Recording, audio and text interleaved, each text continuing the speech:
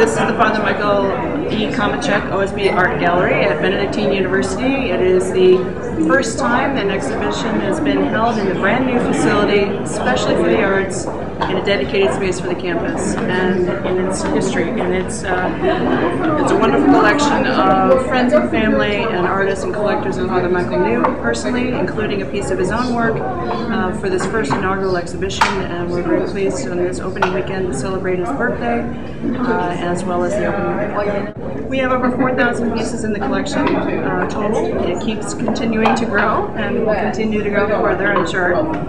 We are mostly works on paper.